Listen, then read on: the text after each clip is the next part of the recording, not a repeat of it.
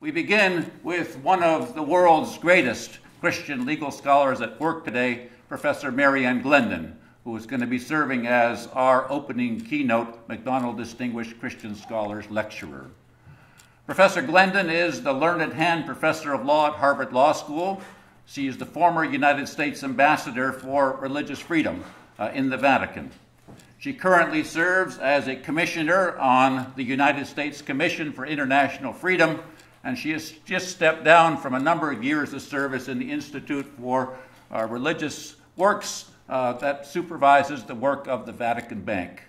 She is a member of the American Academy of Arts and Sciences, of the International Academy of Comparative Law, and the Pontifical Academy of Social Sciences, which she served with distinction as president for more than a decade. She served 2 terms on the United States President's Council on Bioethics, and she has represented the United States government and the Holy See in a variety of causes and conferences around the world on fundamental questions of law, politics, religion, and society. But we know her especially in the legal academy as a brilliant legal scholar who has produced path-breaking work in a number of distinct fields of study. Some of us know her for her early work on family law, where she wrote award-winning titles on abortion and divorce in Western law, the transformation of family law, and a number of other texts and essays, especially in recent years, in sober and deep critique of the sexual and divorce revolution and its fallout for church, state, and society. Some of us know her for her comparative law work, for her leading casebook and textbooks in the field, and for her recent work leading the Pontifical Academy, dealing with comparative questions of ecology and children and youth, the environment, and more. Some of us know her for her work in legal and political theory and legal education, captured in such titles as The Forum and the Tower, and A Nation Under Lawyers. All of us after today will know her for her brilliant work on human rights and religious freedom, where she has mined the deep foundations of human rights and religious freedom in human nature, in human society, in the organization of a good life and of a good society for all, and also the necessary limitations of human rights and religious freedom norms in a world populated by many other forms of fundamental discourse. All of you will be rushing to the bookstore to buy her recent book, A World Made New, Eleanor Roosevelt and the Universal Declaration of Human Rights. And while you're there, you might as well buy her last path-breaking book in the field, Rights Talk, The Impoverishment of Political Discourse.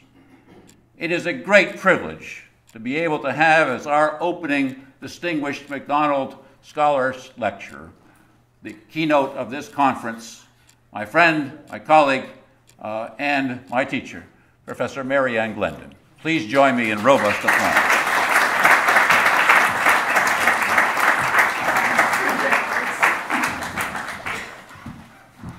Well, thank you very much, John, for that extremely generous introduction. I'm truly honored to have been invited to give this introduction to what I am sure is going to be a very fruitful, beneficial conference on the current status of religious freedom. While I'm honored, I must admit that the invitation from Nigel Bigger and John Whitty presented me with something of a dilemma, because you see, 4 years ago, almost exactly 4 years ago, I was invited to give a talk for the Oxford Summer Academy on Law and Religion, and it was on the very same topic. So you can see that I had to devote quite a bit of attention to how I would avoid repeating myself. I began to feel like the little old lady who went to confession. She told the priest that 40 years ago she had committed a terrible sin against chastity. And the priest naturally said, "Well, haven't you confessed this before?" And she said, "Oh, yes, Father, but I just love talking about it." Well, in my case, looking back on what I said 4 years ago, it strikes me now as a very gloomy talk. I think you heard a version of that gloomy talk, John, at Emory one time. And so I do want to say something more positive this time. There have been quite a few developments in the past 4 years, some positive and some negative. I wish I could say that I thought the overall picture of the status of religious freedom had improved, but for me, the title of this conference is Religious Freedom Under Threat. Sounds a little bit like the rhetorical, does the Pope go to Mass on Sunday? Or other versions of that you probably have heard. So let's not deceive ourselves, however. Many of you here may think that that's a rhetorical question, but for many of our friends and fellow citizens and colleagues, the answer is no. Religious freedom is not under threat. In fact, a recent poll in the United States specifically asked that question, and 56% of the American respondents said, no, religious freedom is not under threat. And even more striking is many people would answer that question with religious freedom itself is a threat.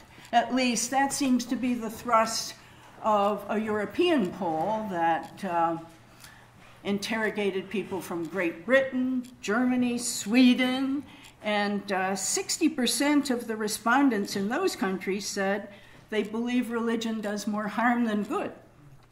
So this leads me to believe that one of the great threats to religious freedom right now is actually the widespread idea that religious freedom is not under threat. And if that is the case, if I'm right about that, then one of the most urgent challenges for religious freedom advocates, for defenders of religious freedom, is to make their case more effectively and more persuasively to a new generation. What, for example, are you going to say to this mysterious Generation Z that is coming along? So what I'd like to do this evening is share some thoughts about the challenge, and I hope that I will hear yours because I am in a state of perplexity about the answers to some of the questions that I'm going to raise. I guess I would say all of the questions I'm going to raise. Now, when I go to a lecture, especially a lecture in the afternoon before dinner, I like to have the speaker give me a little roadmap of where he or she is going so that sometimes so I can tell how near they're getting to the end or close to dinner. And here's my little roadmap. There'll be 3 parts to this talk. And the first part will be based on my experiences of 4 years with USERF, which is the term I'm going to use, the acronym for the U.S. Commission on International Religious Freedom. Some thoughts about the challenges that face international religious freedom advocates. Then in the second part, since the challenges for religious freedom advocates in what I hope we may still call the liberal democracies are quite different in several respects, I'll turn briefly to some recent developments in Europe and the United States, and I will conclude, third part, with some thoughts about the problem that perplexes me most. How do we make the case for religious freedom in secularized, increasingly secularized societies to different kinds of audiences, and in a world where that right is little valued, not only by militant secularists, not only by intolerant religious zealots, but also by increasing numbers of well-intentioned friends, colleagues, and fellow citizens. So, where international religious freedom is concerned, I'll start with a proposition that may seem obvious. Given the massive amounts of evidence of severe, violent, systematic religious freedom violations in many parts of the world, it's easier to make the case, I think, in Europe and the United States for international religious freedom than it is when one is speaking of the less dramatic types of infringements that we see at home. This is not to say that it's easier to persuade our decision makers, our governments, to address atrocities abroad, just that it's easier to make the case. USERF issues an annual report every year about this time. Last year's report, 2017 report, began with the statement, and I'm quoting here, "Blatant assaults have become so frightening. Attempted genocide, the slaughter of innocents, wholesale destruction of places of worship, that less egregious abuses often go unnoticed." Then in this year's report, issued just a month ago, USERF says there has been a downward trend from that unhappy situation, including, and I quote, "genocide and other mass atrocities, killings, enslavement, rape, imprisonment, forced displacement, forced conversions, intimidation, harassment, property destruction, marginalization of women, bans on children participating in religious activities or education." And add to that some of the most populous countries in the world are among the worst violators, so that, according to the Pew Research Center, almost 80%, 78% of the world's inhabitants live in countries where, to use Pew's terminology, there are high or very high restrictions, both governmental and social, on religious freedom. By all indications, then, the world is an increasingly hostile place for religious individuals and groups, Christianity, Jews, Muslims, Baha'is, Yazidis, Hindus, Sikhs, and many others. Now, the situation is complicated. In many cases, it's difficult to discern the extent to which these very severe hostilities and restrictions are driven by religious considerations or by the ethnic and political factors with which religious considerations are so often entwined. Malise Ruthven has written well about this. But the impact on religious freedom is the same. I have to mention, too, that currently Christians are, by all accounts, the principal targets of religiously motivated violence and oppression, with an estimated right now 150 million persons facing persecution, especially in Iran, Somalia, Syria, Pakistan, North Korea, and Nigeria. Obviously, the denial of a fundamental right is atrocious no matter what group or what persons are being attacked, but it is notable that the media tends to underreport the degree to which Christians are disproportionately affected. And sad to say, religious freedom violations of all types tend to be underreported, and not only by the media, but by human rights organizations. So, for example, Human Rights Watch, one of the most important human rights organizations, has touched on religious persecution in only 8 of 323 reports that it issued in a period of 3.5 years. This sort of thing undoubtedly contributes to the widespread belief that religious freedom is not under threat. And that belief, in turn, may help to explain why in countries that generally pride themselves upon their commitment to human rights, their tradition of human rights, it so often proves difficult to get government officials to pay attention to the worst atrocities that are taking place around the world.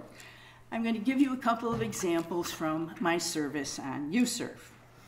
I'll begin just by saying that in 1998, the US Congress, by a nearly unanimous vote, passed an International Religious Freedom Act, which established as a foreign policy priority in the United States the defense of religious freedom abroad and the defense of individuals suffering persecution on account of their religion. So the priority was established 20 years ago. But for 20 years, many changes in the administration, central administration, for many years the State Department has been, I'll put it as charitably as I can, has been very slow in accepting that priority. Many State Department representatives deliberately avoid using the term religious freedom.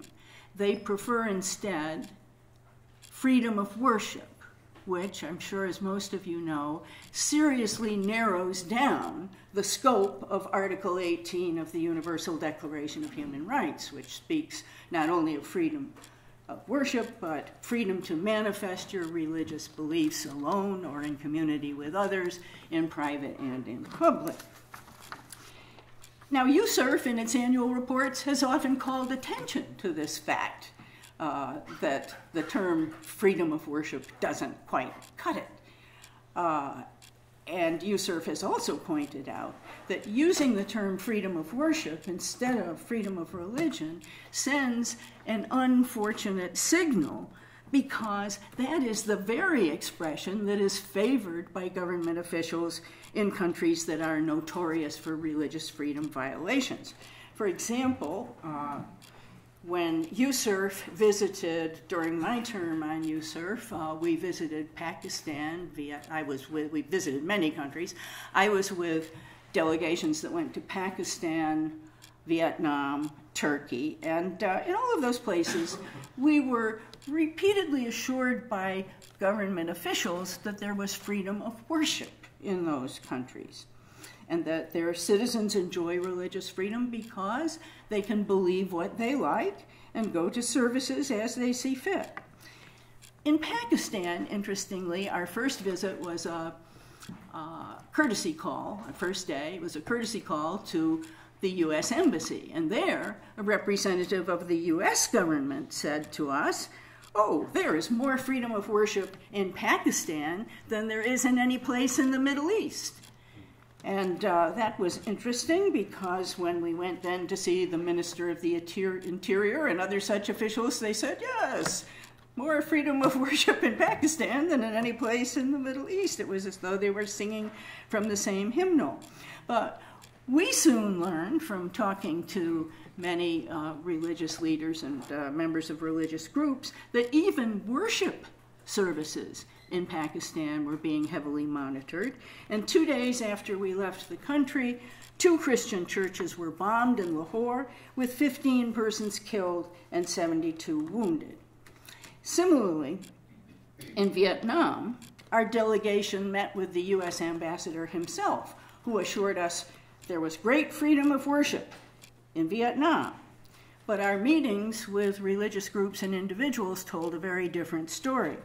A few days after we left Vietnam, several people who had come to talk to us and taken great risks to do so were arrested and jailed. It's not as though the U.S. government and other governments don't have measures at their disposal for dealing with the congressionally established priority for the protection of religious freedom. They range from the dramatic to the very simple and ordinary. I'll list some of them that are mentioned in the Act: diplomatic inquiries and protest, condemnation within international organizations, delay or canceling of cultural exchanges, and it goes on and on.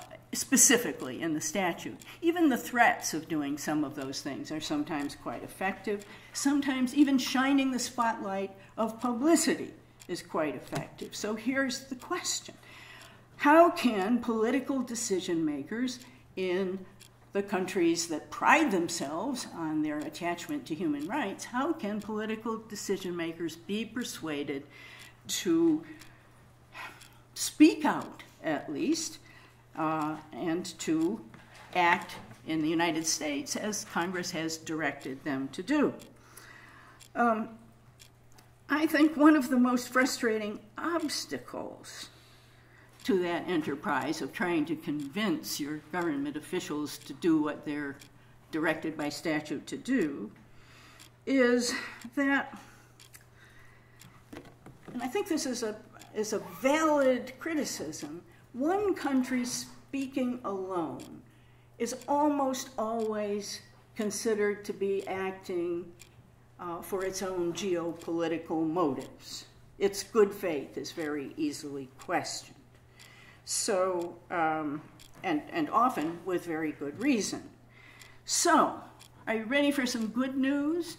Just a little bit of good news here after all that. And this is a truly encouraging development that began almost exactly 4 years ago in London, where parliamentarians from 5 different countries, at the invitation of Baroness Berridge, Elizabeth Berridge, who wished that she could be with us today but is on her way to Ghana, she invited parliamentarians who were concerned about religious freedom from 4 other countries and a group of us from USERF to come to London, and we met at the House of Lords, and we discussed whether it would be possible to build a group of parliamentarians from more countries to join in an effort to speak with a unified voice.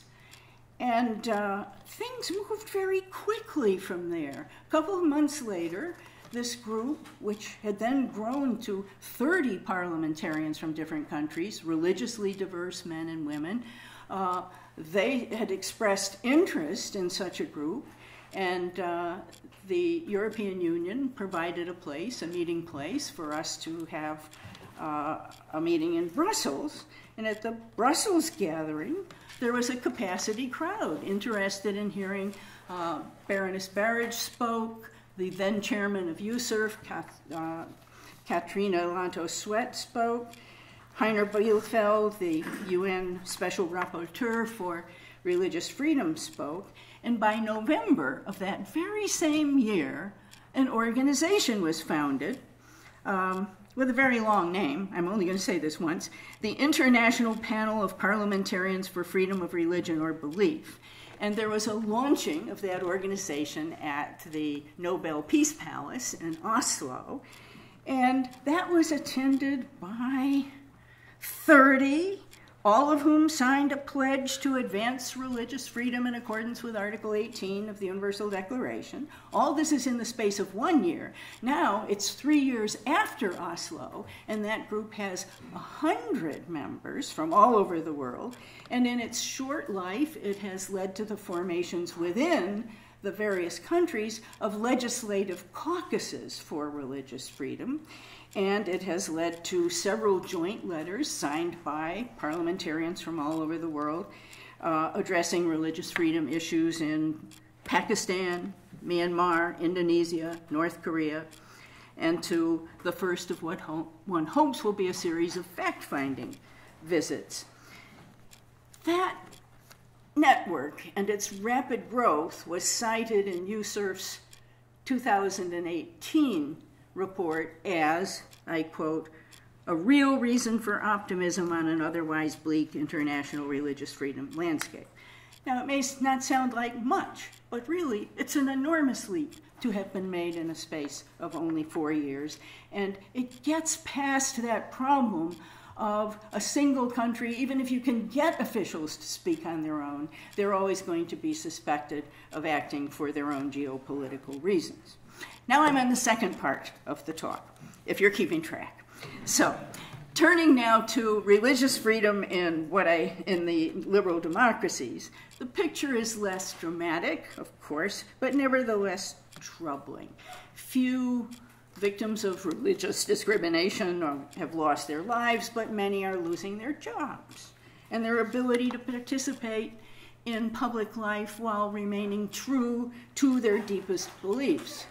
There's a folk song in the United States, a Depression-era song that goes, I've traveled the wide world over and seen lots of funny men. Some rob you with a 6-gun and some with a fountain pen. So you have a situation that is more subtle in the liberal democracies, less severe, but the violations and restrictions are increasing. And since you will soon be hearing very full analyses of the situation in the US and the UK from a remarkable group of experts. I am just going to paint with a very broad brush in this second section of the talk. So, when one says Europe, obviously there are great and significant differences from country to country. But we learn from the Pew Research Center that in Europe, both governmental restrictions and social hostilities are on the rise, with increases in social hostilities particularly directed at Muslims and Jews in some countries. It seems that fear of religiously motivated violence, together with increasing secularization, greatly complicates the task of defending religious freedom in Europe. I may be mistaken, and I ask you to correct me if I am, but it seems to me that there is less of a pushback against such measures as restrictions on the conscience rights of medical personnel who decline to perform euthanasia or abortions, legal prohibitions of kosher and halal slaughter, bans on the conspicuous public display of symbols by government workers and students in public schools from place to place. In some places, it is reported, again, please correct me if I am not getting good information here, that priests and ministers have been investigated simply for expressing traditional views on sexuality while preaching or in interviews. And with the legalization of same-sex marriage, it is only to be expected that there will be conflicts, increasing conflicts between the rights of individuals to be free of unjust discrimination on the basis of their sexual orientation on the one hand, and on the conscience rights of groups and individuals who maintain traditional religious beliefs about sex and marriage on the other. Now I'm going to have a drink of water before I turn to the United States. So the situation in the US is similar in many respects, but there are some differences, maybe many, and you'll mention some that I gloss over here, but there are many differences that are worth noting.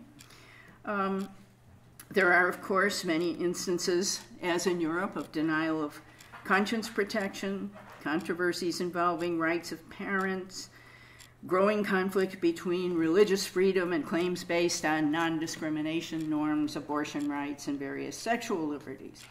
And as in Europe, there is a waning consensus on the importance of religious freedom, plus a good deal of open hostility to religion among opinion leaders in the media, the academies, the entertainment world.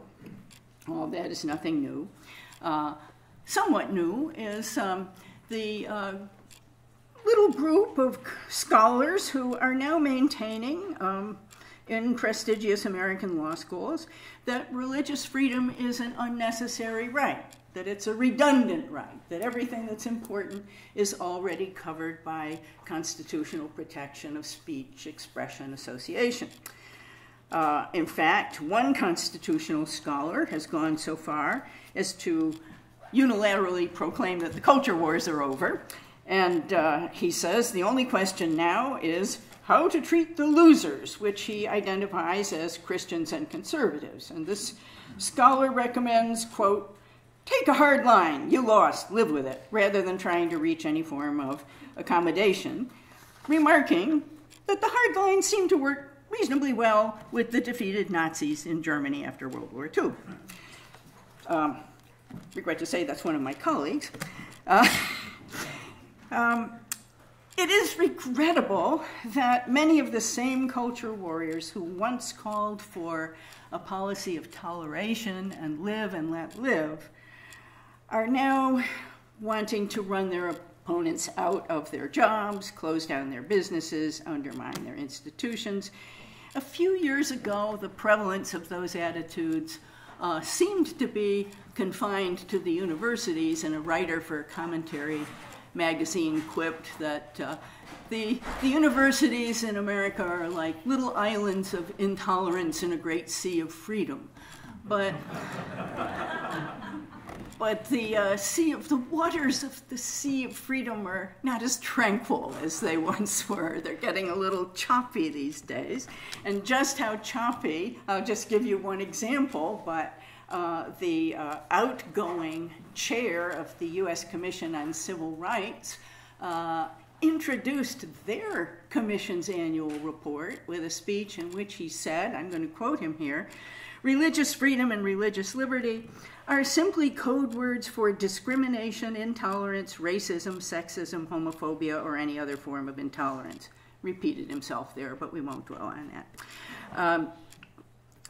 This is a man who chaired a commission charged under U.S. statute, Civil Rights Act of 1964, in protecting people who are victims of religious discrimination. But this is an example of the situation in the United States. But again, I am going to say, and subject to correction, that there seems to be more popular resistance in the United States to incursions on religious freedom than at least I read about in Europe from my distance. And if so, that might be explainable in part by some recent studies, very recent studies, on American religiosity. So here's a report issued by the Pew Forum last month.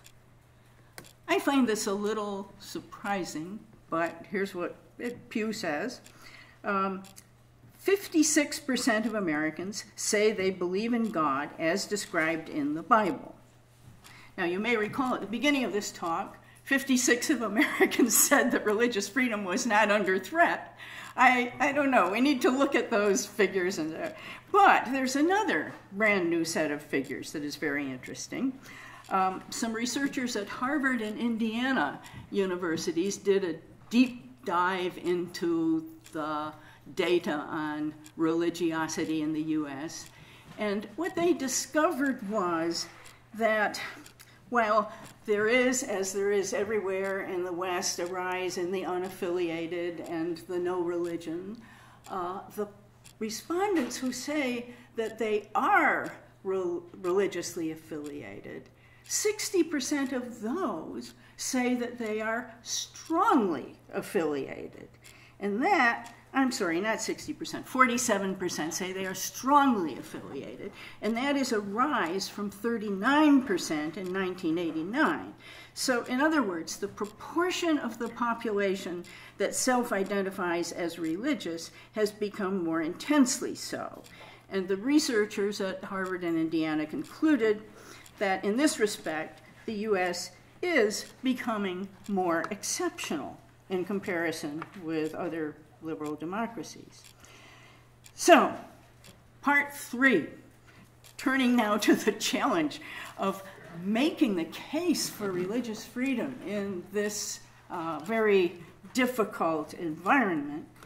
I think we can say that the fact, given that growing numbers of persons in Western societies describe themselves as unaffiliated or not religious, it would be surprising, would it not, if concern for religious freedom had not diminished. After all, the more that people see religion as something like a hobby or as something that is private and solitary, the greater the likelihood that their concern about full, robust religious freedom, as outlined in UDHR Article 18, is going to diminish.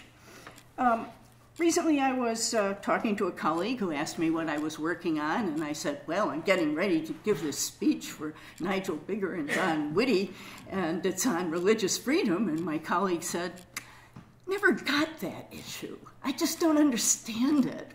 And this is not, I'm sure you know people like this. There are more people like that than there are militant secularists, and they are far more influential than militant secularists. So the less that one feels that he or she is personally affected by religious discrimination or persecution, the less interest one is likely to take in its protection. I think this is perfectly natural. It's to be expected. So I would like to use the remainder of this talk to mention just a few ideas that I think might be potentially useful in making the case for religious freedom. But as I said at the beginning, I am at sea here, and I would really like to, I'm hoping to hear great ideas from other people that will help us all with this. So I have no magic formula to suggest, but my hope is that we can exchange some further thoughts about these topics. So my first suggestion is one that every lawyer knows, and every evangelist in St. Paul knows, which is know your audience. There is no one line of discussion that is going to reach every kind of listener. So that's a simple one-liner. The second, I would say, more people are won over by concrete examples, personal stories, illustrative stories, than by formal argument. And I don't mean to say that there is no place for a rigorous theoretical defense of religious freedom. And in fact, the current chairman of USERF, Daniel Mark, made a really impressive statement, I think, in the group's 2018 report. It's brief. I'd like to read it because I think he very concisely expresses what someone with his philosophical and theological background would say. He says, though freedom of religion is profoundly intertwined with other basic rights, such as freedom of expression and association, it stands out as the right for which people are most willing to suffer and die. This is because religious freedom safeguards the rights to recognize what is most sacred and to live one's life according to one's sacred obligations. Moreover, says Mark, religious freedom is the ultimate bulwark against totalitarianism because it stands as a testament to the notion that the human being does not belong to the state and that the person's highest commitments lie beyond the control of government. Now, that's an impressive statement, but many people, I believe, would be much more apt to be swayed by a firsthand experience or a compelling story. Recently, I read a memoir by a British surgeon who said that he had made a visit to a friend of his who was in a nursing home. And he was dreading the visit because he had had some experience with nursing homes, and he thought that this was going to be a very sad visit. Instead, he found his friend happy, well cared for, attentively cared for, and he says he was quite surprised. I was quite surprised until I realized that this institution was run by a religious group. Well, he suddenly became aware of the difference that faith can make in performing some kinds of services that are not pleasant to perform always. I do not want to exaggerate the degree to which faith-based institutions can perform better in terms of humanity and efficiency and effectiveness, but when they do what they do well, it's just a step from observing what they do to understanding that they need the freedom to be true to themselves while they are doing what they feel called to do. Okay, a third possible suggestion. Sometimes what, to us lawyers especially, something that sounds like a problem in theory actually turns out not to be a problem at all in practice.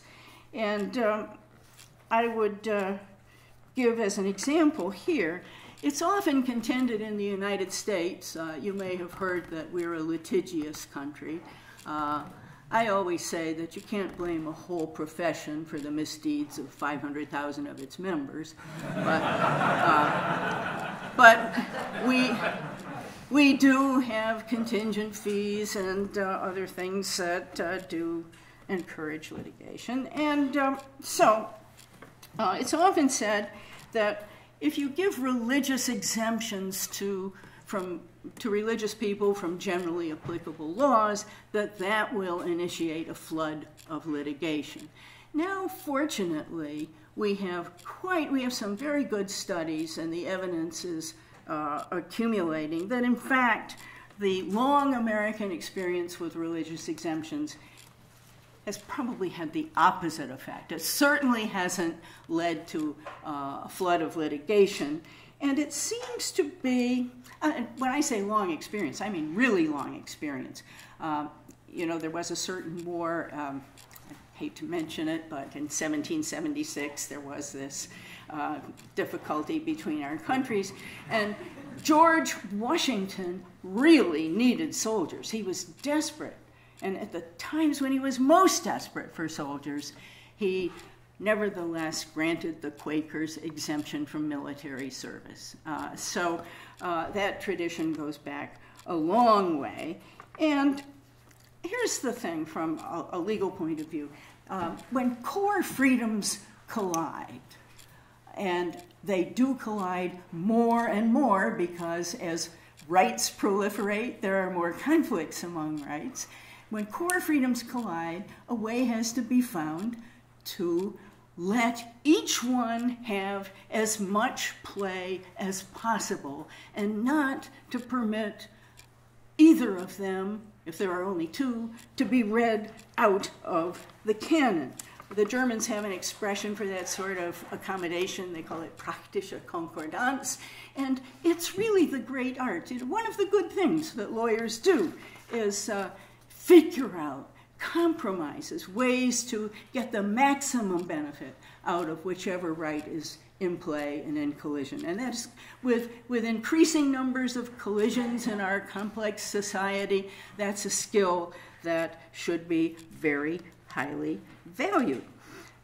So the long U.S. tradition of accommodating conscientious objectors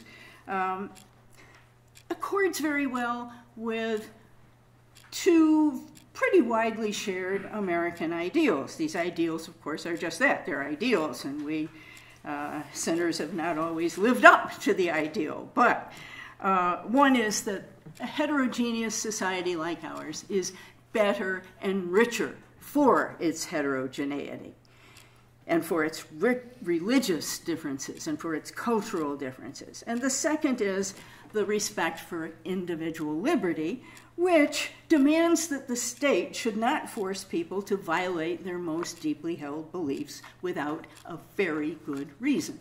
No rights are unlimited, right? Sometimes people read the Universal Declaration of Human Rights like a list. It's not a list. It's a document with a structure, with mutually conditioning parts. And so all the rights in the Universal Declaration are conditioned and subject to Article 29, which says these rights can be limited in view of the rights of others. This is what I've been talking about, praktische Konkordanz. Okay, so now I have to mention two. We're in a difficult area here, and these are problems that make those of us who would like to defend accommodations and exemptions quite difficult. One of them is the concept of freedom that many people have in their minds, so that when you talk about religious freedom, they're plugging in Chapter 2 of John Stuart Mill's essay on liberty. They're thinking of removal of constraints for the purpose of individual fulfillment. Nothing wrong with that, but religious freedom is a little different. People who seek religious freedom, at least many people who seek religious freedom, want to do so in order to fulfill their religious obligations.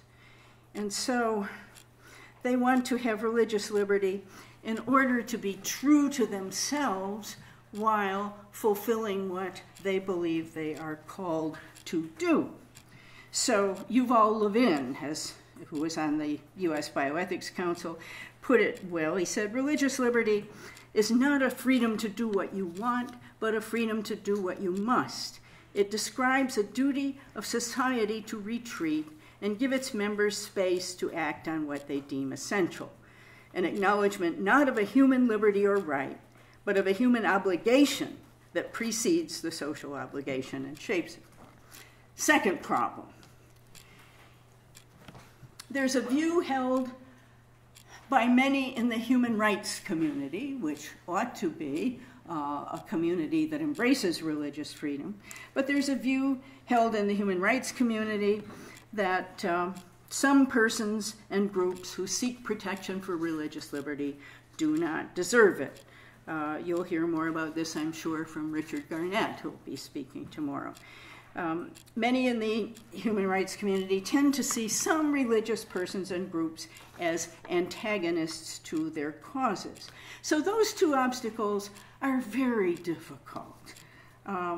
What do we do when we are dealing with people who in good faith have these beliefs that religious freedom, A, is not very important, or B, religious freedom is actually a code word for all kinds of bad things? One approach, I'm going to give you two examples of an approach that can work, I think, under certain conditions. And basically, I'm going to give you one example from the United States and one example from Europe, and then we can have dinner. The first example from the United States, a very impressive example of an approach which calls liberalism to its own ideals of fairness to all, tolerance, the golden rule, basically. And a very impressive example in the United States of that approach was an op-ed co-authored by Stanford professor Michael McConnell with the former dean of Harvard Law School, Martha Minow, and it was written on the very eve of the Supreme Court's decision in the same-sex marriage case. Nobody knew how that decision was going to come down, and tensions were running very high. And these two academics, on opposite sides of the issue, got together and joined in deploring the trend toward ill will and demonization in conflicts over the role of religion and religious views in healthcare, marriage, and public life. No matter who wins or loses, they wrote, the biggest losers are the entire nation if we descend into intolerance. They acknowledged that no matter which way the decision went, it would pose challenges, especially in, quote, finding the lines between assured protection for one's own freedom and equality on the one hand and interference with the religious freedom and equality of others. But these two academics asked for an approach that preserves what they called the remarkable American promise to welcome people of all religions and to be a model on how to be both religiously vibrant and mutually respectful. And to that end, they jointly endorsed the principle that religious and other conscientious dissenters from legal and cultural norms should be accommodated when practical to do so. They also evoked what they called the admirable American progress of respect for dissent. The key to this promise, they said, its secret sauce, is our ability to agree to disagree, even about matters of profound importance, both by accepting legal resolutions of intense disagreement while preserving avenues for ongoing dissent. Now, when the actual decision came down, Justice Anthony Kennedy, in writing for a 5-4 majority, seemed to be encouraging that sort of approach when he wrote, quote, many who deem same-sex marriage to be wrong reach that conclusion based on decent and honorable religious or philosophical premises, and neither they nor their beliefs are disparaged here in the Supreme Court. Toward the end of his opinion, Kennedy added, quote, it must be emphasized that religions and those who adhere to religious doctrines may continue to advocate with utmost sincere conviction that by divine precepts, same-sex marriage should not be condoned. The First Amendment ensures that religious organizations and persons are given proper protection as they seek to teach the principles that are so fulfilling and central to their lives and faiths and to their own deep aspirations to continue the family structure they have long revered. So that's an approach trying to appeal to a very high-minded view of American tradition. I think, it's high-minded view in the sense I think it's hortatory. It's trying to bring into being what it's describing as existing, and it remains to be seen whether it will hold or take hold. Now, the European example I'm going to give you was successful in doing a similar thing. It was successful in the European Court of Human Rights. This involved what has come to be known as the Italian crucifix case. Italy was taken into the European Court of Human Rights because it mandated, or maybe just permitted, crucifixes in public school classrooms. And a lawyer for several countries who were amici curiae, Joseph Weiler of New York University, an observant Jewish man, argued the case for those countries who were supporting Italy and the crucifixes in the classroom. Just as McConnell and Minow called upon an exalting image of American pluralism, Weiler offered the court a very high-minded image of European pluralism. And I think his argument, I'm going to read the gist of his argument to you. I think his argument is a masterpiece of rhetoric. And you have to imagine, in Plato's dialogues, they say that there's this incarnate meaning where the persona of Socrates carries the meaning. You sort of want to believe it because you believe in Socrates. So imagine Joseph Weiler standing there, European emigre to the United States from a troubled country, and wearing his yarmulke, and this is what he says.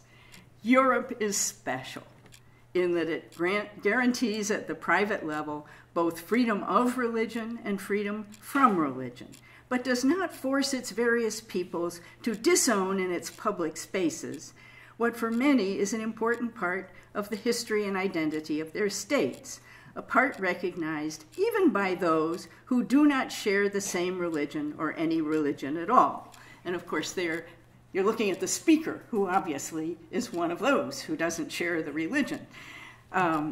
He says, it is this special combination of private and public liberties, reflecting a particular spirit of tolerance, which explains how in countries such as, say, Britain or Denmark, to give but two examples where there is an established state church, Catholics, Jews, Muslims, and of course the many citizens who profess no religious faith can be entirely at home, play a full role in public life, including the holding of the highest office, and feel it is their country, no less than anyone else's.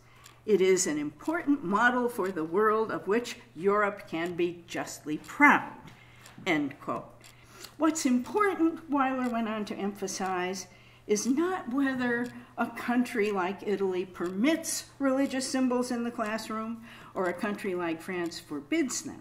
What is important, he said, is that the prohibition of religious symbols should not be understood as a denigration of religion or religious people, and the requirement of a religious symbol, such as the cross, should not be understood as denigrating other religions or those who do not profess a religious faith at all.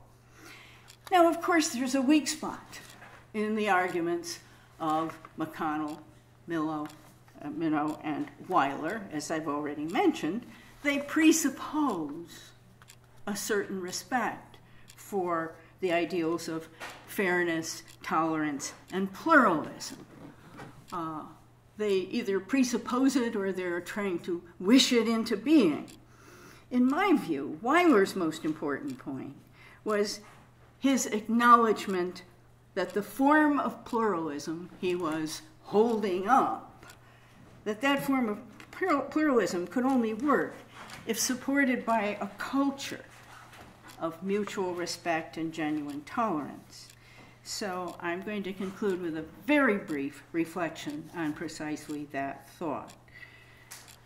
We lawyers tend to assume, I think we sometimes fool ourselves into thinking that our efforts, either in legislatures or in courts, can carry the day, that you really win something if you win a lawsuit or if you get a law passed or you beat back an administrative regulation. But the fact is, we need a little humility here, that the preservation of religious freedom ultimately depends, as Weiler says, on building cultural support.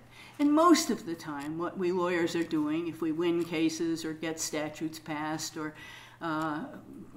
find a way to improve administrative regulations, most of what we're doing is helping to create space, buy time, for the more important enterprise of culture building. The challenge is cultural before it is legal and political.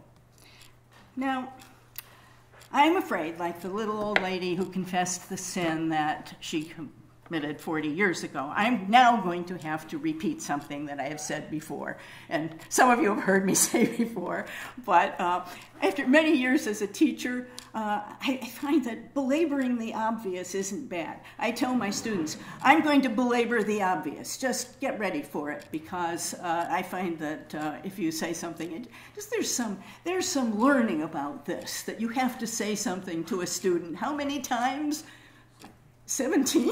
I don't know. So anyway, I have said this before, but I still believe that whether religious freedom will continue to be under threat or whether it will come to be respected as the fundamental human right that it is, I think much will depend on religious groups, religious leaders, and religious individuals themselves, whether this cultural challenge can be met.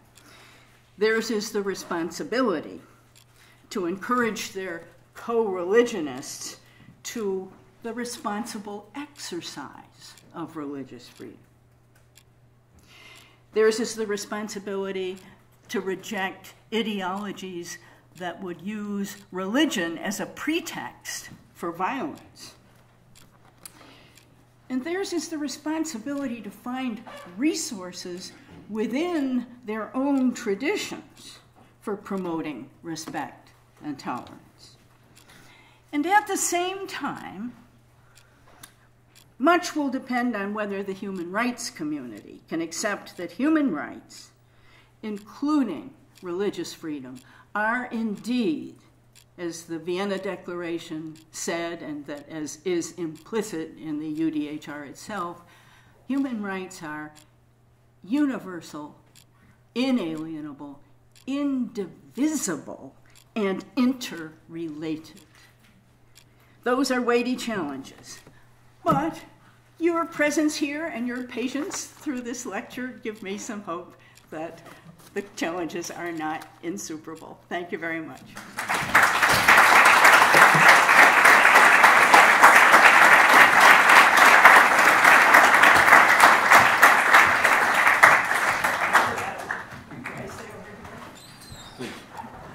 Thank you so much, Professor Glendon, for a sterling talk and a wonderful start to what will be a full 3 days of conversation. She has mapped out a lot of the hard issues based on her own experience and scholarship. She has laid some challenges before us that we need to engage already now. And we have an opportunity for a few minutes before dinner to put some questions to Professor Glendon. I ask you to wait till the microphone comes to you so we can get you on film and chase you down if necessary if you go on too long. But if you do have questions, please be respectful, be pithy, and be powerful in your questions to Professor Glendon. The floor is open. Please signal so I can have my colleague come to you with a microphone. Right over here, Professor Trigg. And perhaps you can identify yourself in your home institution as well, just for the record. Well, I'm Roger Trigg, and I'm based here in Oxford now. I'm an emeritus professor from Warwick too. It isn't just American officials, of course, who have been rather complacent about religious freedom. I get very concerned about the attitude of the British government, particularly to genocide in the Middle East. the Foreign Office set up an advisory committee of which I was a member, and it only lasted 2 years and then got shut down by the present government and merged with a wider human rights body.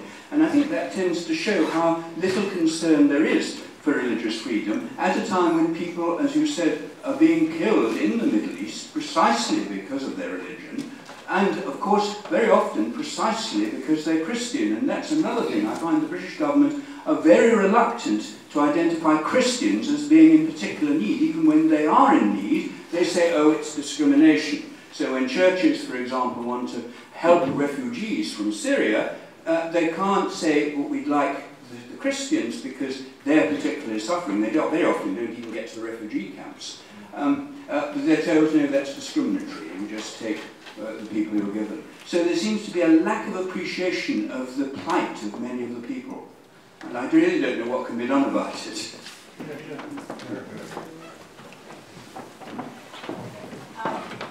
This is precisely, can everybody hear me? Yeah.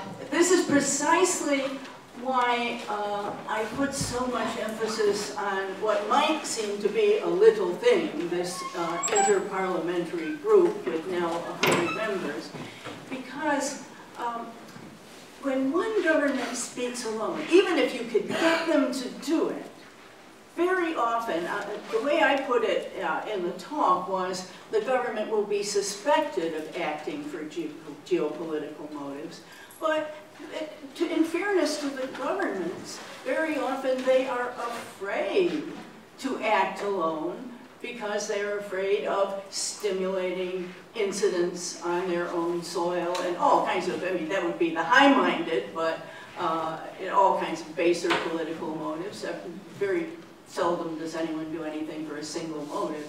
So I do think it's a hopeful sign if you get a group of 100 parliamentarians from 100 different countries. It is a step in overcoming that problem that you so rightly described as being not just the problem of the United States, although we're big so we get noticed more, but it is a pervasive problem, and I think that's why the 100 with more every month are trying this other approach.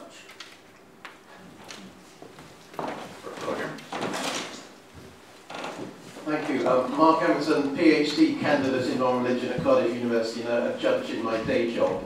I had a quick question about the interesting example you gave of the case of Lautsy, the crucifix in the classroom in the Strasbourg court.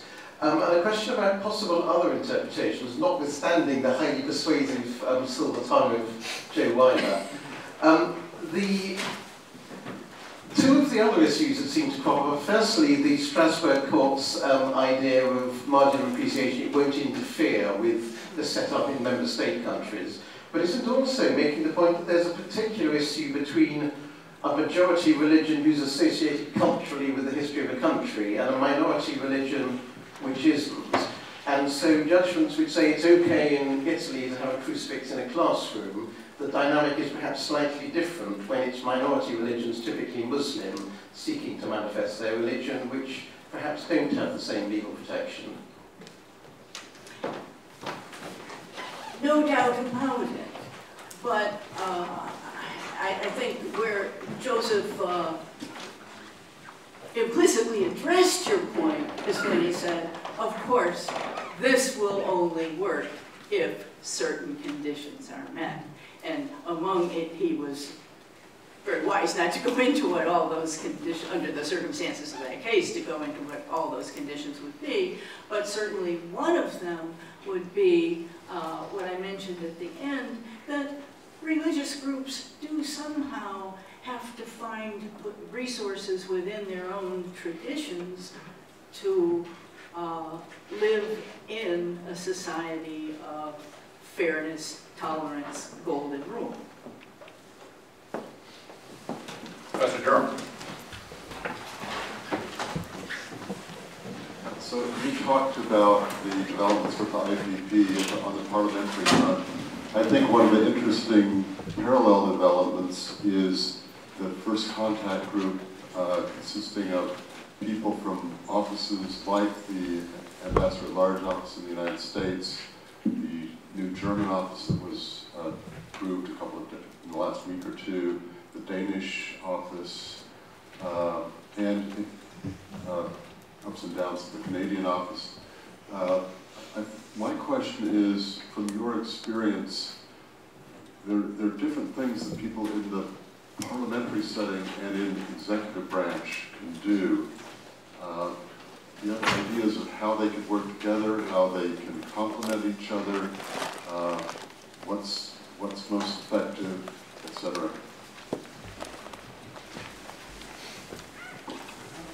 One thing that troubles me is that in this 20-year period of the congressional priority for religious freedom in foreign policy, we've had some administrations that were friendly to religious freedom, and other administrations that were not particularly friendly to religious freedom, but the State Department seems to have marched to its own drum right through. And there, I guess it comes back to culture again. The State Department has its own culture. Bureaucracy, let me kind of hang it all on the State Department, as Max Weber taught us. Bureaucracies have their own culture. And that culture can put up quite a resistance to an administration of either political party. Do I have an idea about how that could be fixed? Not right offhand. I mean, the ideas that come to mind might be draconian. I would. Now, I don't know. How do you change the culture of the State Department? It's a complicated thing. But I think that's where the problem is. So that's why I keep coming back to the international group. It's a workaround. And there are other reasons why it's a good workaround. Because nobody would ever believe that the United States was acting solely out of concern for religious freedom, even if you did get the State Department and the administration to work together. And by the way, countries have to take geopolitical concerns into consideration. It's just that we've done so little with international religious freedom. And we had so many opportunities where even shining the spotlight of publicity would have helped a great deal. Question back. Hi, I'm Justin Denny. So it seems that religious freedom advocates are in many ways working with their hands tied behind their backs until the courts can recognize that secularism is its own set of religious beliefs. So it's secularism and secular beliefs on sexuality, on what goes on in public schools, is able to kind of fly under the radar under detection of the Establishment Clause because they say they're religiously neutral. But it's actually making competing religious claims about sexuality and what you can teach people in the schools. I know that Justice Potter Stewart in the 1950s, I believe, made that argument in one of his dissents, but I haven't really seen many people make that argument, even though I think it's really important to limiting how secularism is infringing upon the Free Exercise Clause. So do you think, one, do you think that's a problem? And two, do you think there's any hope to make that argument persuasively in the courts in America?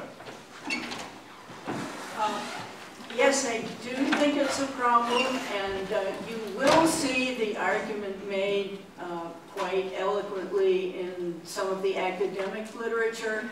You won't see it made in the courts because religious freedom advocates are trying to find the arguments that they think are most conducive to persuading at least 5 judges on the Supreme Court. And I don't think most religious freedom advocates would see that. They might agree with that, but they might not see it as a winner.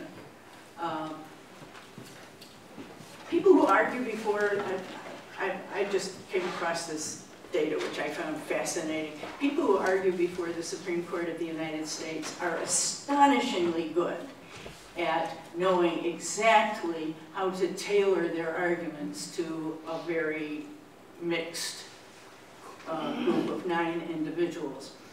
And some researchers at an American university decided to take all the cases that were pending in the Supreme Court in a particular term. They hadn't been decided yet.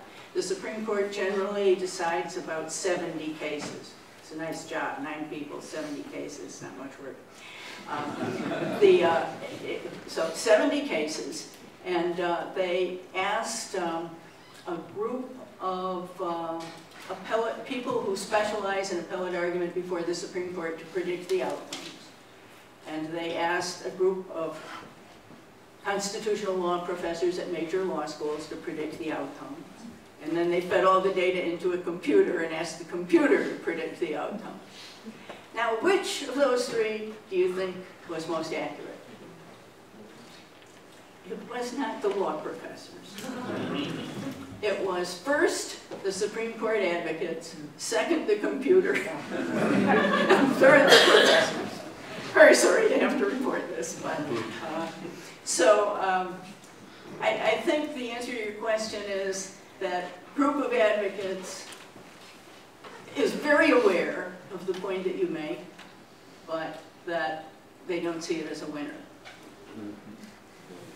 Lady back here, and then we'll take one more question over here. Last 2. Please, madam. My name is Shweta. I come from the University of Reading and I'm a first-year PhD candidate, very new to the field, so I apologize if my question sounds very naive here. My question is in reference to one of your concluding remarks, that protection of religious freedom will now largely rely on religious groups, institutions, and individuals.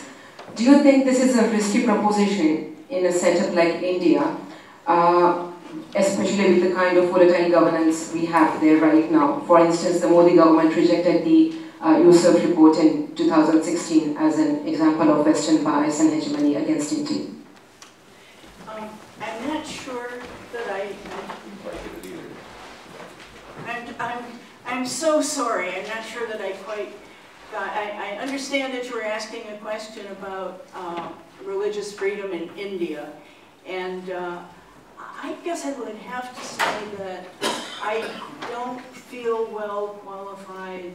It was not a country that I visited on USERF, and I don't feel well qualified to answer a specific question about India. I'm sorry. I have received, thank you. Does anybody in the House want to speak to the lady's question? Please, madam. My name is Ruby Shao, and I'm a graduate student at Oxford. And to draw a parallel between the defense of religious freedom and the defense of free speech, I was wondering if maybe concentrating excessively on the formal arguments for either can detract from the cause, because people listening on the opposite side will think, well, you still haven't answered the question of why these views that people are trying to express are valuable instead of bigoted, for example. So to what extent do you think it would be more effective to actually just furnish the public with greater religious education, to provide the positions on, let's say, marriage, life, etc., with both secular and religious arguments? Well, that's a tough question. And you know, I wouldn't want to offer a general answer.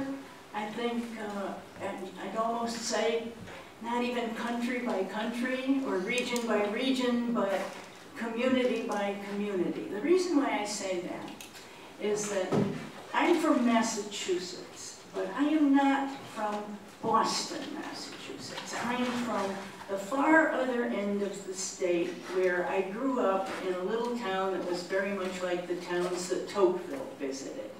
We had 5,000 people, which I guess Aristotle said that was the ideal size for a poll. And we had about half the town was Catholic, half the town was Protestant. We never, ever had the kinds of Catholic-Protestant tensions that there were in Boston, where they burned down convents and there were riots. And so it's almost, that sort of thing almost has to be person to person. And I think that's one of the things that the Bible teaches too, is that just be what you are and who you are in your place, wherever you find yourself. And that in itself is education.